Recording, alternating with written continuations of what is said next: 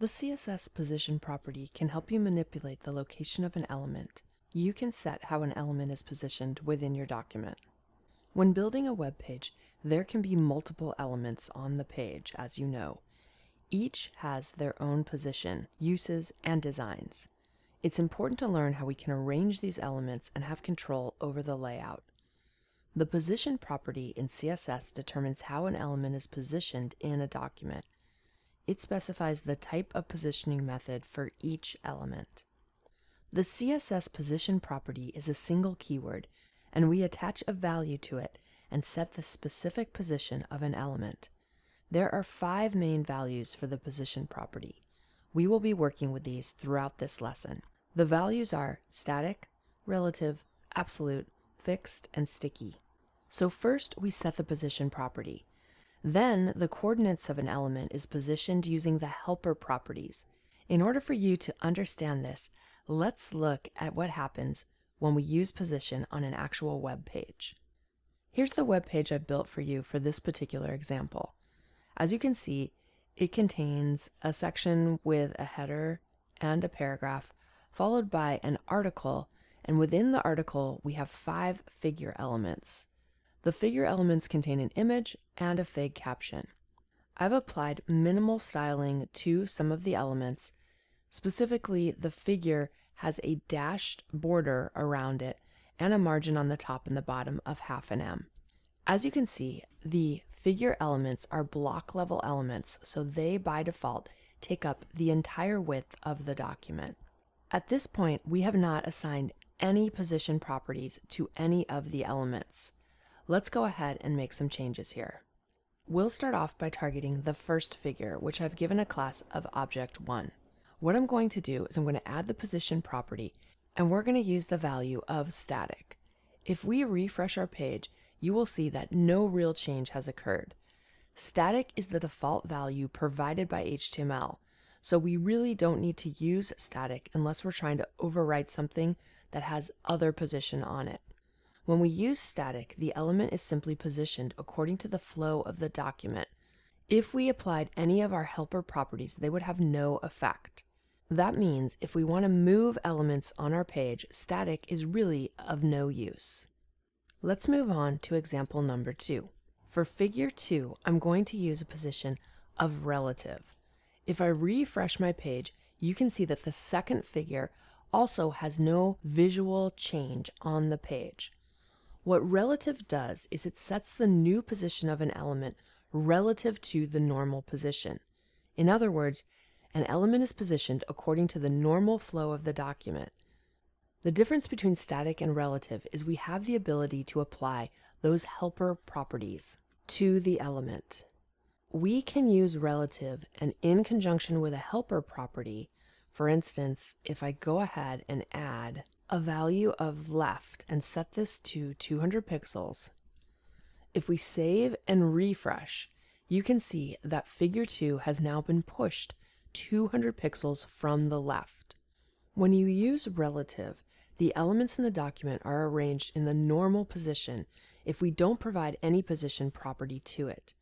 Using relative allows us to arrange the elements according to the normal position. The most common way in which we use relative is in conjunction with absolute. So let's move on and talk about absolute, and then I'll show you what this looks like. For figure 3, I'm going to set the position to absolute. If I set figure 3 to position absolute, before I hit refresh, I want you to look carefully at my document. This is figure 3, the one with the octopus. Figure 4 has a seal, and figure 5 has the shark. If we refresh, you can see what's happened. The absolute positioned object is now sitting on top of the unaffected object. So the octopus is sitting on top of the seal. When we use position absolute, the element is removed from the normal document flow. That means that other elements in the document will act like the element with position absolute doesn't exist. So we've taken the octopus figure and we have taken it out of the normal document flow. All of the other elements are going to act like it doesn't exist, and they will just slide up to replace the position that the octopus originally took. Now, if we go ahead and set some of our helper properties, let's see what happens. I'm going to use left of 200 pixels, just like we did on the relatively positioned element. When I do this, you will see that the element behaves much like the relatively positioned element. Now we can see the seal because it is taking up the space in the normal flow. This one is now being controlled by absolute. Watch what happens if I add a helper property of top and I set this to 0. When we refresh, if we look at the page now, you can see that the octopus image has now gone to the top of the document. An element with position absolute is positioned relative to its parent element that has position. Now, since none of the other elements on our page that are ancestors of this figure tag have position, it's going to be positioned relative to the body element. This is the initial containing block, and if we continue to use these values and change them, this element is going to be positioned based on its containing block. Now let me show you what happens if we assign position to the article. And what I'll do is I'll go ahead and I'll put a border around article so that we can clearly see this. My article has a class of example 1, so I'll use that as a selector. I'm going to make a border that is solid, 1 pixel, and we'll just make this teal. If we refresh, you can see the border on the article. Now, if I happen to give the article a position value, watch what happens to our octopus. For the article, I'm just going to assign a position of relative. When I save my page and I refresh, you can now see that the octopus has been placed 200 pixels from the left edge of the article, and it's positioning at 0 from the top of the article. Now we have a slight gap, and that's due to the margin that we put on our figure element. I like to think of position relative as a switch. When we turn this on, any descendant element that is using position of absolute is going to be affected by that ancestor that has position relative. The second figure has no impact on the third figure, and that's because it is not an ancestor, it is a sibling. Let's look at another position property. This time we're going to look at fixed. If I save the page and we refresh, you can see that the seal behaves similarly to how our absolutely positioned element initially behaved. Fixed is going to remove the element from the normal document flow. It is positioned relative to the viewport.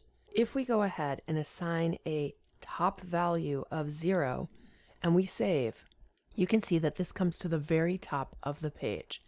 Even though its parent element, the article, has position relative, it is not affected by that particular behavior. It is being positioned relative to the viewport property. Now there are two main differences between fixed and absolute. In position fixed, all the elements are placed relative to the HTML document, even if its parent has some sort of position on it. The other thing to note is that when we use position of fixed, if our page scrolls, so I'm going to make my web page smaller so I do have scrolling. Watch what happens when I scroll.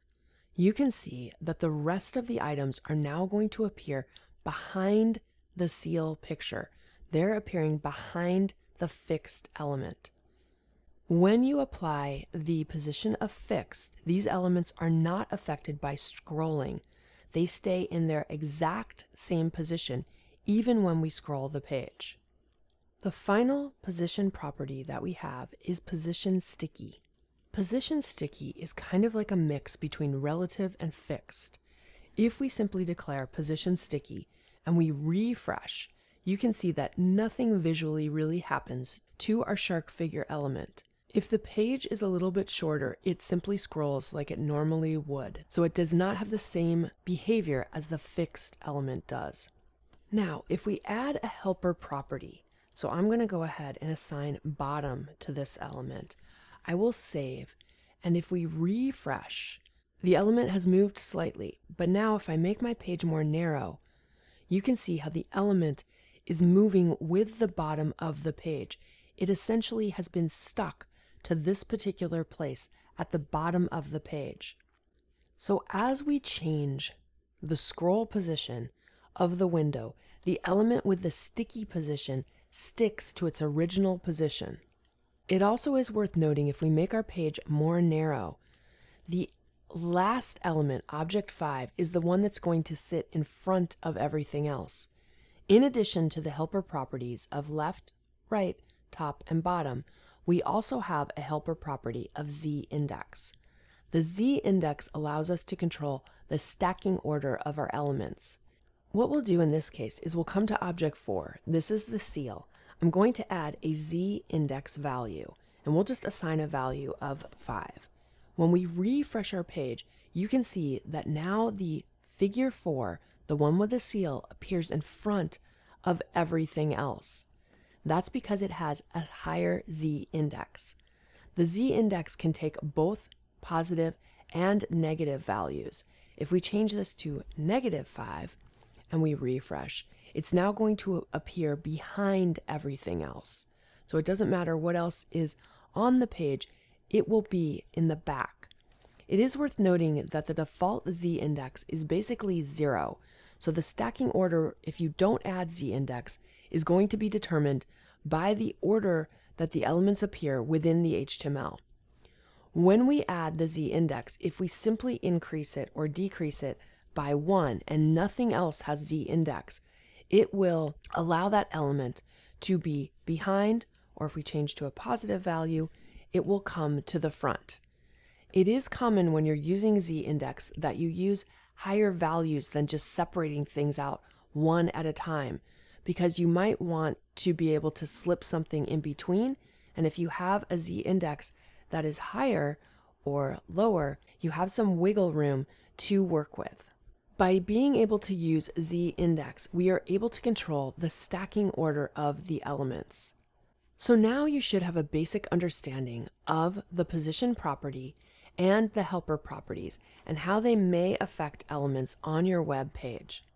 We will be looking at how we can use position in a more applicable way in one of our future lessons, but for right now, I just wanted to introduce you to the position property and its helper properties and give you an overview of how these things work together.